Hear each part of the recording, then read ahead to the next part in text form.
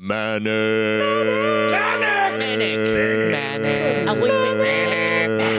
Episodes. Hold on. Oh, God. Oh, God. Here's the thing, folks. If you're noticing... All right, we're not starting yet. Are we starting? Listen, it's kind of my decision whether or not we're going to start. So I'm going to say that we're going to start. Right now, we are in a farmer's market in Fells Point, Baltimore. Lovely place. I am told not to go anywhere outside of this. What a nightmare warning, right? When they're like, oh man, you're staying in the best part of Baltimore. I can't believe it. That's absolutely beautiful. Please, for your own safety, do not venture 2 blocks off of that path. I'm literally walking around here on edibles, losing track of my left turns. I have no idea if I've walked the 2 blocks or if I've gone to hell and back. I'm asking people whether or not I'm gonna get murdered, and they're just telling me white tops are back up. Oh God, a Wire reference. How original. Yeah, dude, I just waited 45 minutes for a fucking bacon, egg, and cheese at a farmer's market, and it's like, I love supporting small business. I am a small business. I'm a boutique business. My wife has a small business. I love people that are trying to make something of themselves and want to earn some money for their family by not working for the man. But I gotta tell you, if you take 45 minutes to make a motherfucking bacon, egg, and cheese, I promise on Allah, I will go to Starbucks for the rest of my life, because what the fuck are we doing? I could make that on a George Foreman grill in 6.5 minutes. Why did it take 45? There were 3 other people also waiting, and everybody has to smile like, haha. No, we totally get it. We totally get why we're waiting 45 minutes for a bacon, egg, and cheese. Small business. We all get it. We all have to be smiley, happy. The people that are cooking or kind of cooking, not really paying attention to cooking, are more or less jumping on the PA and saying, thanks for coming to the farmer's market, we're excited. It's like, get back to fucking cooking so I can eat my goddamn breakfast, because I am dizzy. Not to mention, I'm frustrated because I am switching hotels for no reason whatsoever. That's what everybody wants to do, right? They want to interrupt their day. God, I'm such a complainy bitch. Switch it up, positive. Boom, bacon, egg, and cheese, eat it, stop being such a little skank, and get your energy back up. Next time you see me, I'll be smiles post-meal. Oh baby, first ever raincast. I am out here on the harbor in Baltimore, and it's raining. There is no way I should be doing this. My phone is not equipped to take on this type of water or abuse or treatment. It looks as though the walking path is somehow barbed wired off, so I have to find another place to go. But man, here's the thing, folks. I know I ended that last segment bitching, moaning, complaining, per usual, just looking a gift horse in the mouth. I'm changing hotels, right? There was something overbooked. It is what it is. Shit happens all the time. Do I take it in stride? No. I am a whimpering, complainy baby, because anytime something doesn't work out completely perfect, I think that the world is personally attacking me, that there is a reason, that there is some sort of embedded algorithm about the name Mike Cannon that makes people feel as though that they can disrespect me. But then, my fine folks, I do a little bit of inner auditing. That guy heard everything I just said, and he was so appalled. But I mean, is there anything more affirming that a white guy could say? Is the world is against me? That guy's literally looking at me smoking a cigarette, just like, cool, you're in Baltimore. I'm sure that's happening. So yeah, looking a gift horse in the mouth. The hotel is unreal. It's, I think, where Taylor Swift stays, or at least that's the narrative that I'm going to run with. I called Brendan Sagalow. He said that. He seems gay enough to know that information, so I'm gonna decide to believe it. Totally raining. I'll tell you what, Baltimore is not necessarily a podcast/vlog friendly town. That is what, this is like a vlogcast. First ever vlogcast. People have done this all the time, but you know what's gonna make this different is that it's also gonna be available on audio platforms only soon enough. Maybe by the time this comes out, probably by the time this comes out, if all has gone well. If this just dumps out, just know that I died, potentially at my own hands, and in my note I said, release the episodes. The Manic episodes. I've had a good time. Well, it's common knowledge amongst my circle, at least, that I'm expecting, I personally, not my wife, not my other son, I only am expecting a second child, a second son, another boy.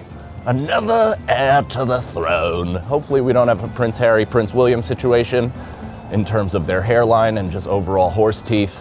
And, you know, I don't know, if one of them's racist, then all right, never mind.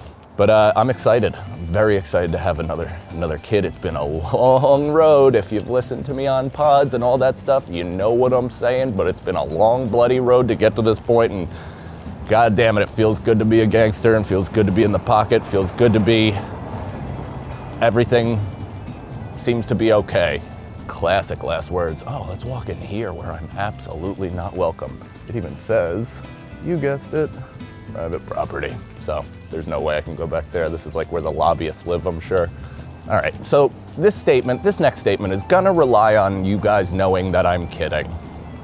I can't believe I have to say that, but you know, sometimes you gotta let people know that I'm goofing, this is outlandish, I'm kidding. I think me having 2 white sons means that I'm actually the most important father or type of father in America. Is that an outlandish statement? Because if you think about it, I think I'm right. What's everybody saying these days? Who's the biggest threat to America? White males. Who's got the key to 2 of them in their upbringing and shaping them into potential dangerous assets? Me. So who has more of America's future riding on their backs than me? Is it girl dads? No. Listen, they're gonna be fine. Everything's moving justifiably in their direction. It's the time of the woman. It's the time of #girldads. They're the only men that deserve credit. They are the shapers of our women. However, the guys that shape our white men, I mean, there is a lot of stock riding in our hands and not a lot of respect coming our way. So, you know what happens when that happens. That's my new catchphrase. Oh, somebody last night was talking about it on stage that I'm having another son. And they're like, oh, dude, your towels are gonna be history. And it did make me think, because they're right. My towels eventually, in teen years, will be just probably able to be used as like baseball bats.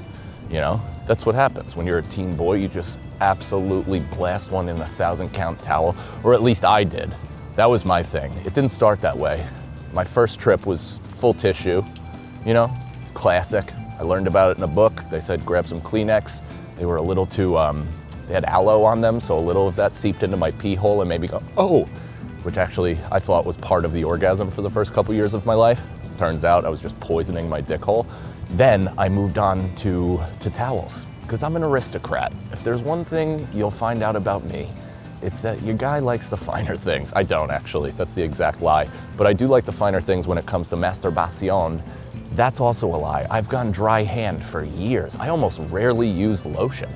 Isn't that weird? I should do that. Why don't I treat myself?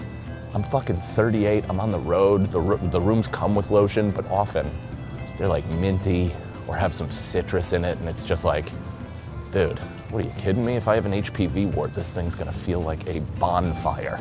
Hard towels. Oh, I mean, dude, it did get me to think, though. Also weird to bring that up as an audience member, where it's like, it's all fun and games. I'm within the pocket, I'm talking jizz, I'm talking kids, I'm mixing and matching, you know how I do's.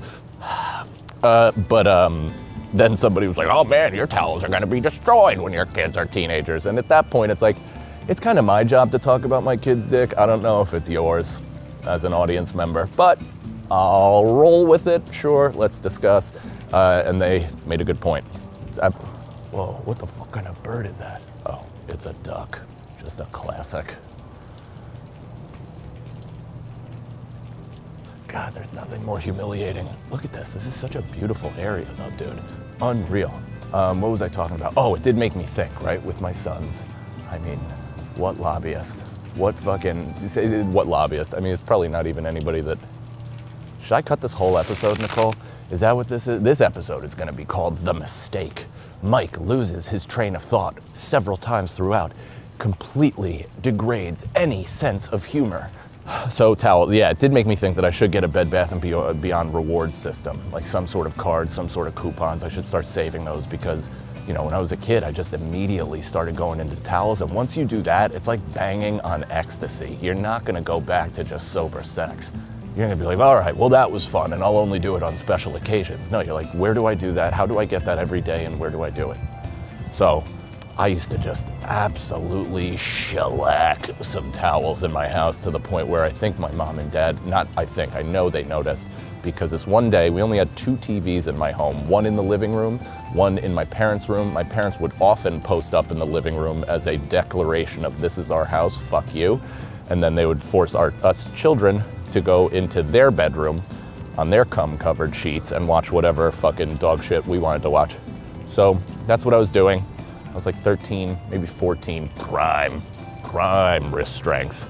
And I'm walking past them in the living room and I hear my mom go, Kevin, go tell him. But I just had to continue marching, walk by, pretending not to hear that. Do you know how much that happened to me as a child? Where I would hear my parents say I was in trouble under their breath and then to unleash the other parent on me, but I just kind of pretend I didn't hear it and just walk by with blinders so that when they were like, Michael, we have to talk, I'd be like, well, about what? You're taking me by surprise. I wasn't expecting this confrontation. So that's what happened. My mom was like, Kevin, go tell him.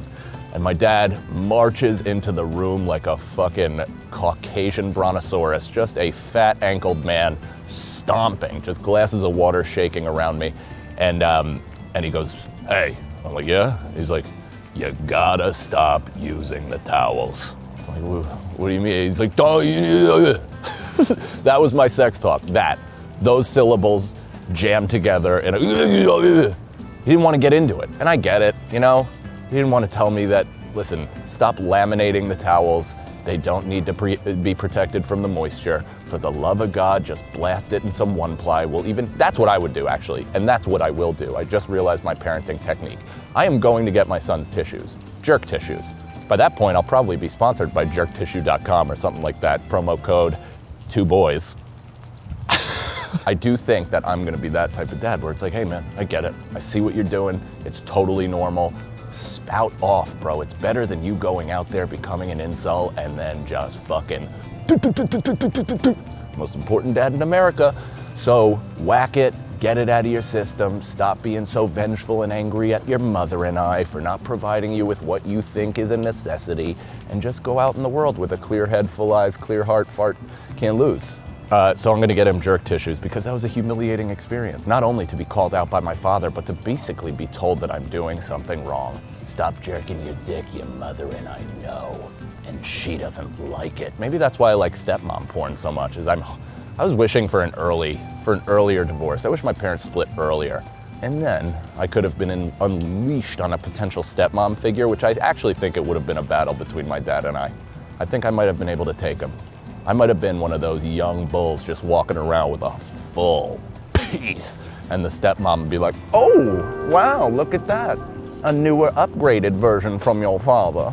My dad would have dated somebody from Savannah, Georgia in this instance.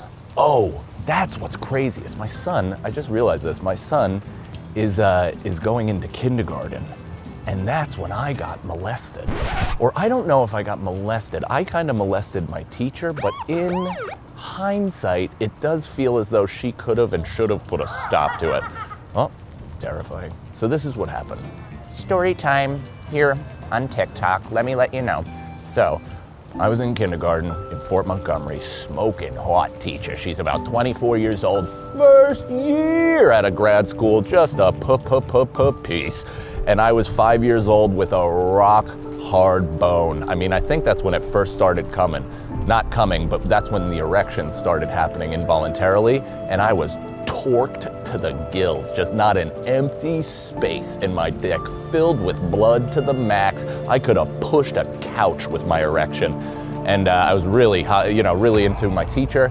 And during story time, I used to massage her feet. That's right, I'd pop off her tooties and massage her feet in black, somewhat see-through stockings, and dear God, I'm filling up just thinking about it. But that's not cool, is it? I tried to even do it as a bit, as a haha, look at what I did, aren't I kind of the man on stage, and then just like 100 people were like, you were molested, bro.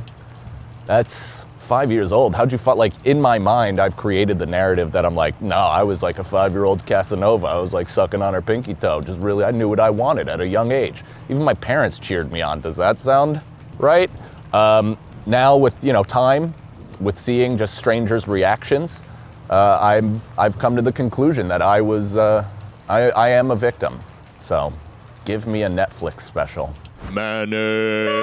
Manic. Manic. Episodes.